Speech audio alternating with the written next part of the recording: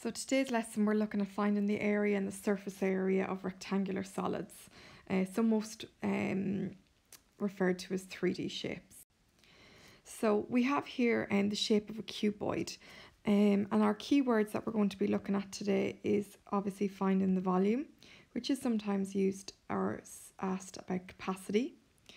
And I need us to recognise what is the face, what is the edge, what is the vertex of this cuboid. So the volume of this shape is actually, if I was to fill this section here with water and fill it up, so when I would be talking about volume in that sense, it would be different to area because it would be millimeters cubed or meters cubed, or whatever the case may be, whatever the units are. Now looking at this cuboid here, we're given a length, a breadth. Now sometimes we might use another word for breadth. We might use width, which is the same thing, and height. Now these sections here, okay, so if I was to colour this section here in red, that section there is called a face. Now with a cuboid we would have a face on the front and back, a face on the top and bottom, and a face on either side. So there would be 8 faces on that cuboid. Now, this section here, where I'm drawing this black line, is called an edge. And here is called an edge as well.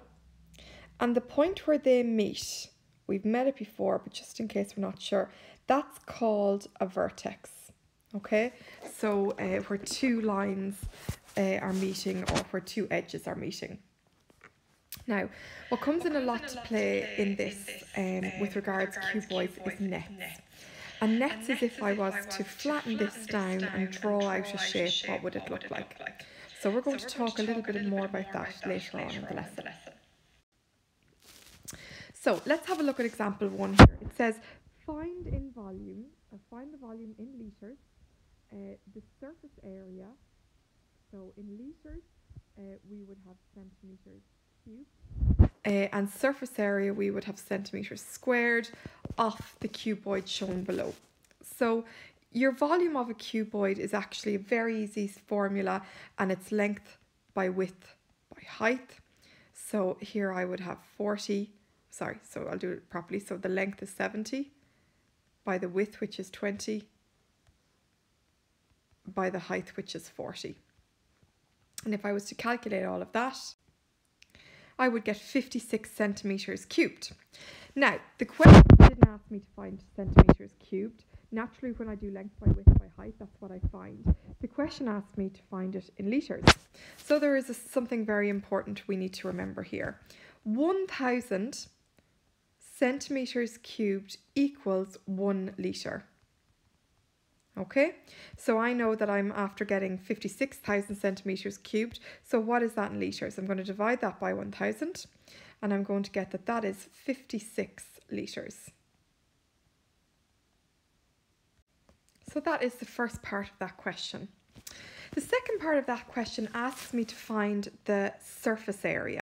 Now, so remember, volume is if I was filling this shape up to the very top. Surface area is if I was painting this shape. Now, a lot of the time with these type of shapes, we have to use nets to help us solve. So we're going to do that, but I want to show you, I suppose, a common mistake people will make. So lots of people will look at this shape here and they will see that there are 3 different, I suppose, 3 different lengths with regards to this shape, okay? But it's important to understand that if there are 3 different lengths, 3 different measurements, so length by width by height, then there are going to be different shapes within this, okay? So if I look at this shape here, this bottom shape here, it has a length of 70 and a height here of 40, okay? So when I do that, I have 270 multiplied by 40. Do you see that? Because I have this one here at the front, this face at the front, and then obviously the face at the back. Plus this one here, I have a face here which has we can say width of 20 and again height of 40, and I have two of those. I have one on this side and I have one on that side there. So that's going to be plus 2 times 20 by 40.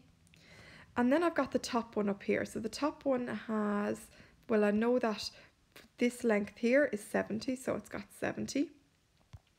And this length here, well, I know from down here is 20, so it's going to be 20. And remember, I have one on the top here and one on the bottom there. So it's going to be plus 2 times 70 by 20. Okay, so we're doing length by width because they're essentially all rectangles. So I know that there's never any issue with finding the surface area, but sometimes there is an issue with finding the nets. And a lot of the time, you know, a question similar to this came up on the Junior Cert mock there this year actually. And a lot of the time people didn't show the different cases. So we're going to do the net as well today. The easy thing for me to do with the net is to always start off on the very bottom. So the bottom piece there, the piece that's touching the ground. And that would be, in this case, 70 by 20. So I'm going to have that there, 70 by 20. Now I'm going to flip out all of these ones to the side. So on the side of it then here, so on the side of this one here now, I have a 20 by 40. So it's really important that you can show that, you know, this is a different shape, okay? It's not as long as this one here. So if I have one to this side, I'm going to have one to this side here as well.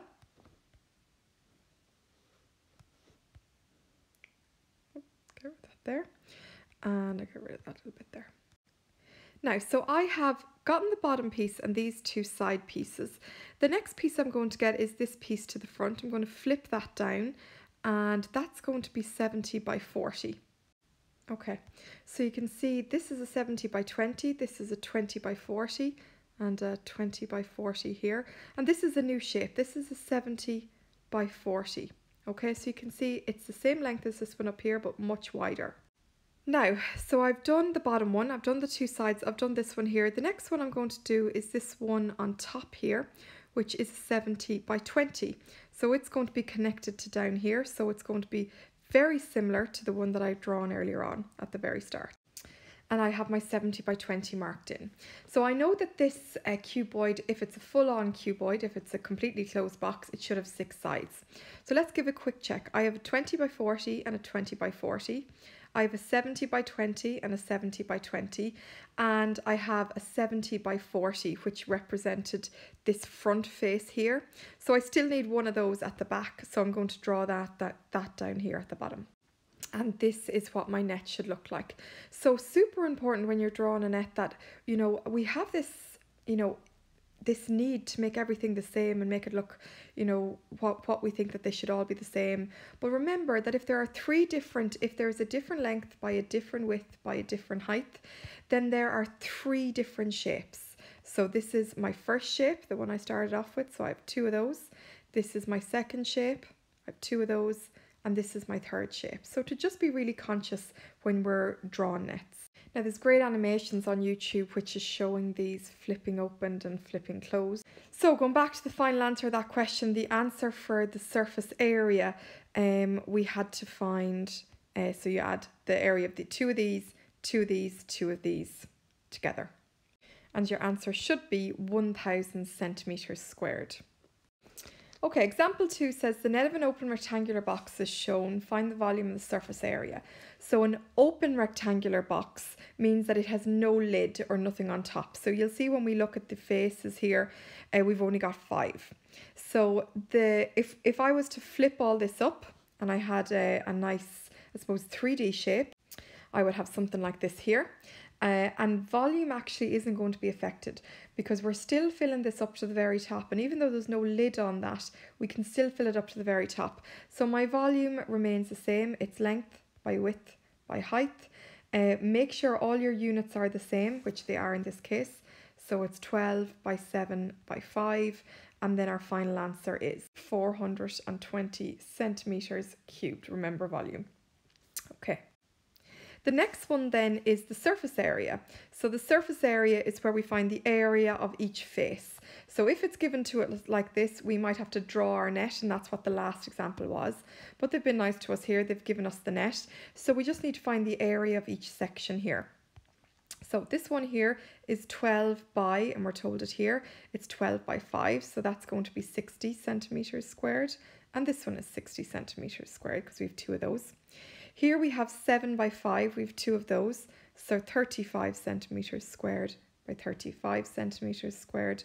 And then in the center here, what have we got? We've got 12 is the base here, and then we have 7 here. So 12 sevens are 84 centimeters squared.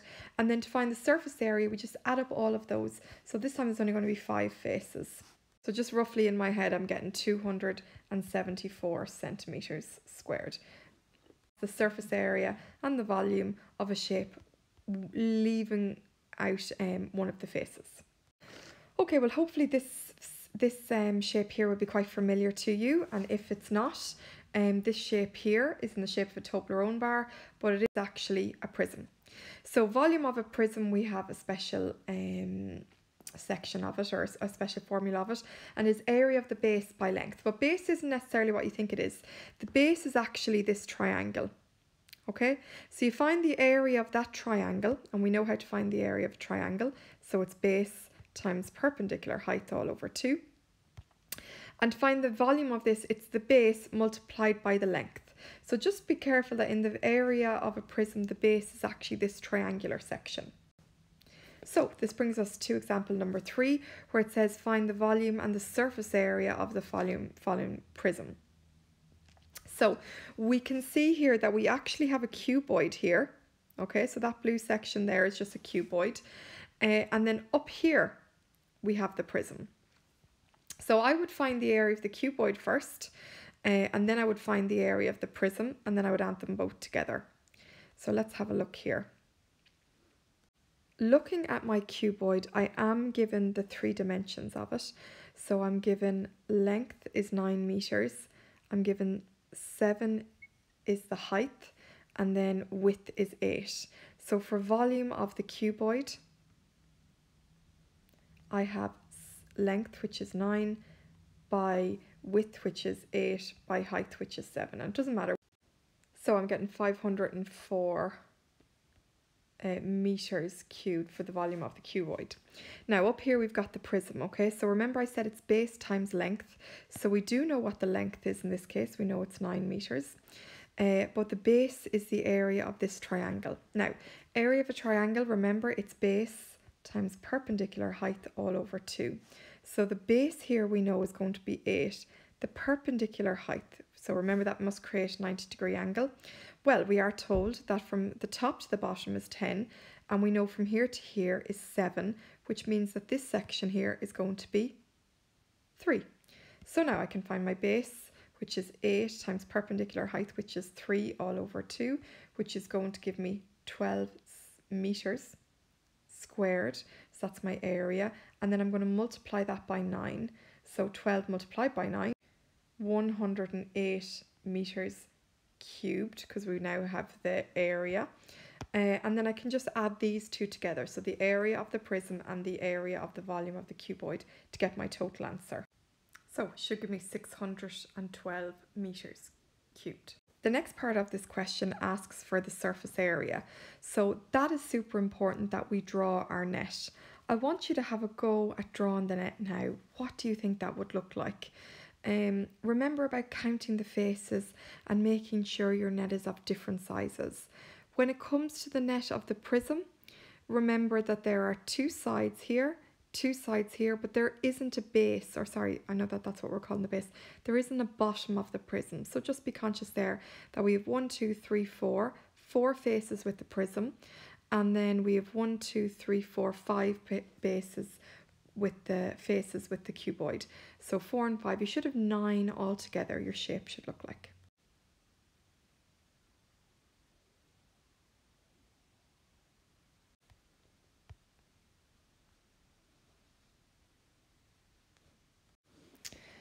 Okay, so lucky hopefully you have figured this out and that you've gotten the right amount of faces. So we said there would be 1, 2, 3, 4, 5, 6, 7, 8, 9. 9 faces is what we did say there would be.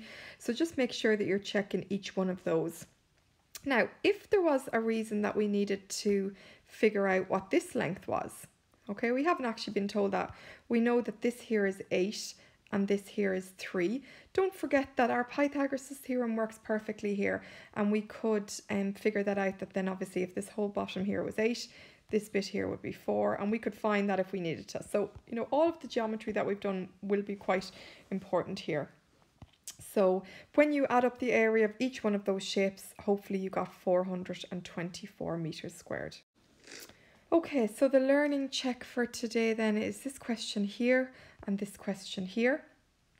I'm going to create an assignment where I want you to submit your work as well, so I can give you notes back. Just one thing on when you're submitting, try, and if you're submitting and it goes over a double page, just, you know, pull out the screen so that I can see both pages, because I think people are sending 2 individual shots of each page, and for some reason just only one is coming through. So if you could have both pages together on the screenshot, that gives me the best oversight. Okay, hope everybody as well.